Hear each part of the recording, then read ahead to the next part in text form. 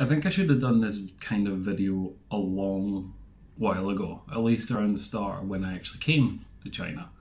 But I think in my head, I didn't think I could create something that would be informative and entertaining at the same time. There are a lot of channels out there that describe life in other countries, like one of them, like Abroad in Japan, where he talks about his life and how he does things in Japan. But despite being in China for, what, 9-10 months now, I still don't know a whole lot about it. I have my daily life that I can talk about, but not enough for me to completely give videos on to tell people what it's like. So I think I'll start with the basics.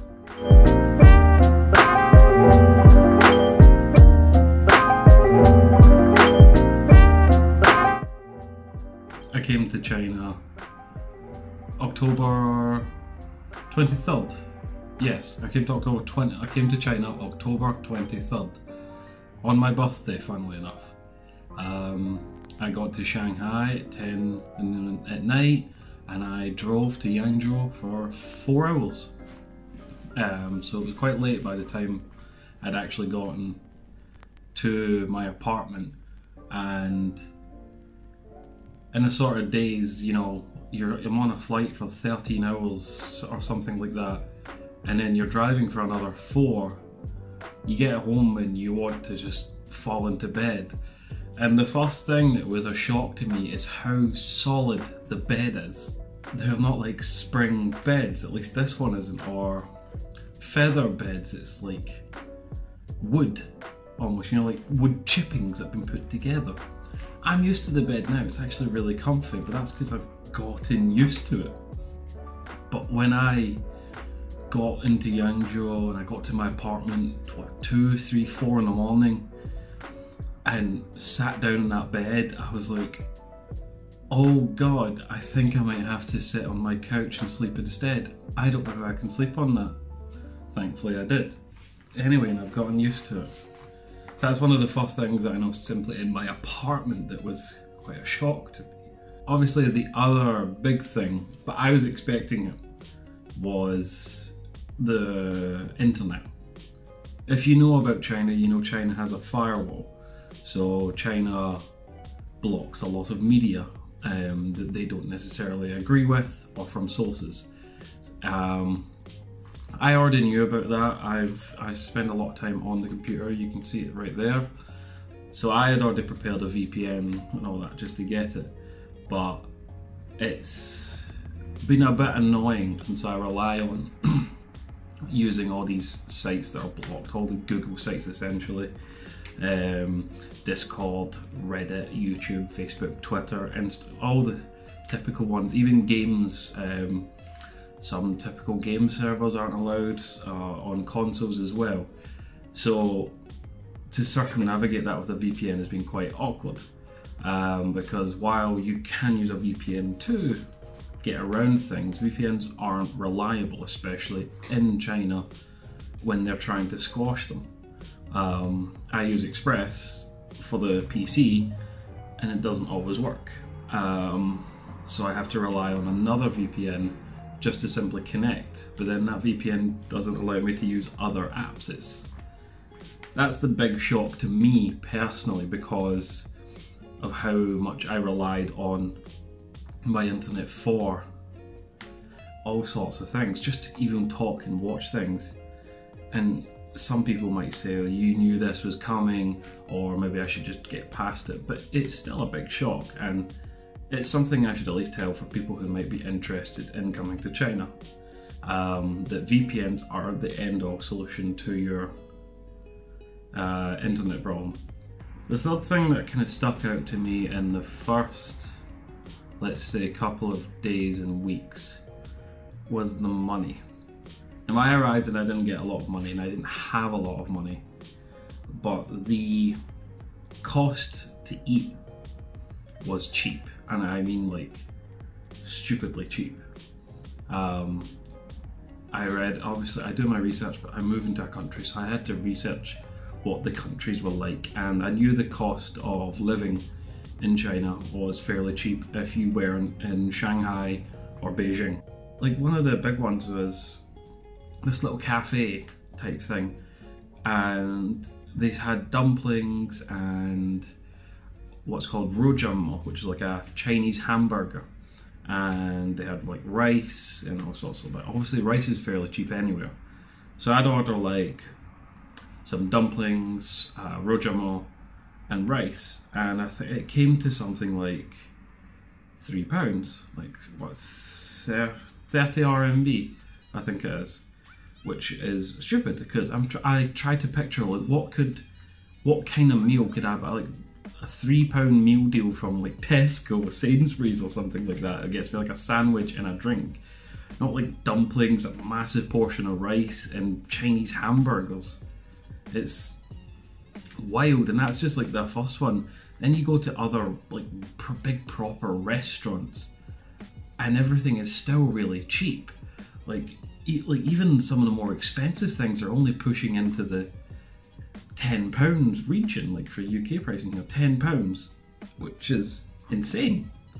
The fact that I can go to these mid-tier, I'd say, I haven't been to many expensive places yet, but I know the expensive places are like really expensive. But I can go to very mid-tier restaurants and have this like this really delicious like Chinese, like I'll get to how good Chinese food is soon, and like even like Japanese, Western, Korean, different kinds of food for how like for that cheap, and the portion sizes as well. It's still something that I can't get used to, and it's still something I talk about when telling other people. It's one of the most mind-blowing things to me, and one of the big things that I think is really good here. So delving into Chinese food, I wouldn't call myself a picky eater. I knew what I didn't like because I tried it, and I knew what I did like, and I try anything. I will try it the first time. If I don't like it, I don't like it. I haven't experienced Chinese food in the UK. I didn't go to many authentic Chinese restaurants, and I couldn't find many authentic Chinese restaurants. And the most experience I would have, and I'd say quite a lot of other people in Scotland would have, is Chinese takeaway, which, as you know, isn't Chinese food. It's like a Chinese American hybrid of food that has little tiny instances of Chinese cuisine, but for the most part it's not, because you're not getting like fries and chicken balls from a Chinese restaurant here. That's just not happening. So as for experiencing Chinese food, it was the first, when I first arrived, after driving about 2-3 hours to Yangzhou, we stopped at this 24-hour shopping centre, and there was a couple of restaurants open, which already surprised me because they weren't takeaway places like you'd expect in, say, the UK, where like Indian, Chinese takeaways that are open quite late. This was 2 in the morning, this shopping centre with restaurants that were open, and they sold us ready to order dumplings and soy milk. That blew me away straight away. And then we got to try them, and maybe it was I was very tired, maybe it was because all I had ate in the past day was airplane food, but those dumplings were phenomenal. There were 2 different kinds. I can't tell you what they are. I can describe one of them's shapes, like a little, like you pinch the top and there were little strands sticking out, but they were so nice, and I was already excited just to have Chinese food, and they had ordered so many, and I was shocked because there was only like 4 of us in the car. And then we went back home, and then we woke up in the morning the next day to go and have breakfast. And one of the big things that we learned is dumplings are breakfast. A kind of dumplings are breakfast in China.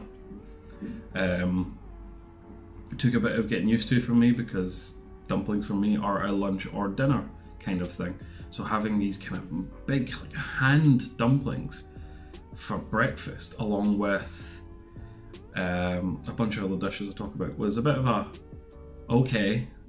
And but again, it was tasted really good. I was genuinely surprised by how amazing this food is. These massive dumplings, like full of meat and veg. I was like, oh, I'm so excited to try more and more and more Chinese food. And then what was the other dishes? So we had like dumplings, these big dumplings. So like these things, like one dumpling that probably would have satisfied me for breakfast. And then they'd ordered, so we had this like veg dish, this dumpling that they gave you a straw for because you were meant to drink the broth that was inside it rather than eat it with your chopsticks or your hand. And then they had another thing which I think was called, it's a Yangzhou's specialty. It's called lion's head, and it's not an actual lion's head, because I know some people will instantly think that. It's just this like meat ball and veg. I can't completely remember it. You'll see the photo, but it tasted really good. It was very soft, almost. It nearly went liquidy. It was strange. But it was delicious. It was flavors that I haven't experienced in my country, even in other restaurants, like Japanese restaurants, like which I'll say now are my favorite kind. So like that, these different flavors I was experiencing were, it was hard for me to grasp immediately. But yeah, that was a breakfast, and I won't talk more about food right now, but just to say, like, those first two instances of me having food in the first 12 hours of arriving in China set me up for what was going to be, still is, a crazy food cuisine of different, like, oh my god, it's so hard to explain, but the amount of dishes, how cheap they are, the flavors, the different ingredients are crazy. I'll talk more about it maybe in another video if this one at least does well. This one isn't so much a shock as it was more fun for me. Yangzhou is a big city, by my standards. All the residents here and people, my friends, will tell me that Yangzhou is a small city. And I will quote what someone told me: Yangzhou is very small. It only has a population of 4.4 million. Now that's them. Obviously, Chinese people are going to consider 4.4 million small when they have a population of like 1.5 billion. But for me, coming from a country with 4.4 million is nearly my country's population, that's mind-blowing. I live in a city of 4 million and it's considered small. So the first day, and my first proper day in Yangzhou, I was picked up by some people from my work and they took me into where my work is. And the first thing you really know as a foreigner is you get stared at. There are not a lot of foreigners in Yangzhou, despite there being some foreign like teaching schools. There aren't a lot of foreigners. It's quite rare. Or I'd say there's not as many issues as I'd expect. So people stare. I'm not used to people staring at me. When people stared at me back home, I thought I looked really funny, like I'd messed up something. Maybe I forgot to wear trousers, something like that. You know, that panic when someone stares at you and you're like, what have I done wrong? But here they stare at you. Kids and old people especially stare at you because they've never seen a white person or like a foreigner. So that's one of the things that I had to get used to quite quickly. They just stare, and they're not like subtle about it. You walk past them and they will look at you with wide eyes until you're gone. Like they'll just go, until you're gone. And sometimes it can get a little annoying. Sometimes you want to turn around and say, what do you want? Like that kind of thing. But you know they're just staring at you because they've never seen you before. Kids are fine. It's funny when kids stare at you. They're just not used to you. And that's just one of the small things that I was getting used to. But being a foreigner in Yangzhou means that I've had some interactions. I've been to restaurants and hairdressers, and they've never had foreigners before, so they go and take photos with me, take videos to advertise like their business on like TikTok or like WeChat. I've seen that, like, it's happened 3 or 4 times to me now, where the owners have come and taken videos or photos with me to show off because they don't have foreigners. So their idea, like the advertisement is, even foreigners want to come here. Look at this, we've got foreigners coming to our business. I never get discounts, but it's funny to know that my face is like going across a couple of platforms just simply because I'm white, like because I'm a foreigner is funny. So that's one of the things that it still happens to this day. It still happens to this day that people will just stare at you.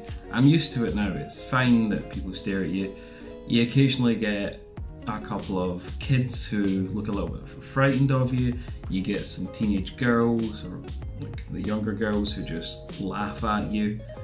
That one hurts a little because it brings up bad memories, but that's one of the smaller things that I would get used to. I have a feeling I've rambled quite a bit, but that's kind of the way I talk, so I might write a script next time.